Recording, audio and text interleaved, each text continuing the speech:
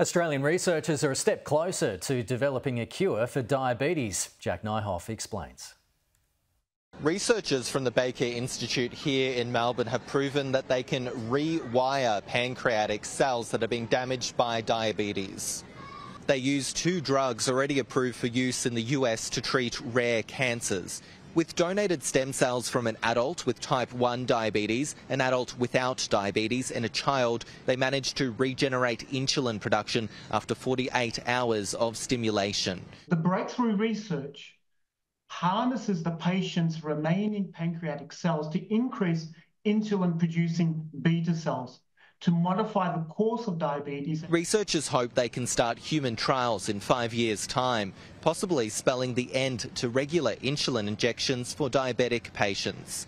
The research is geared towards type 1 diabetics, but researchers say there is some overlap and they're hopeful it could work for around 30% of type 2 cases as well. For the more than 1 million Australians that live with this disease, this world-first breakthrough is hope. A cure is just around the corner.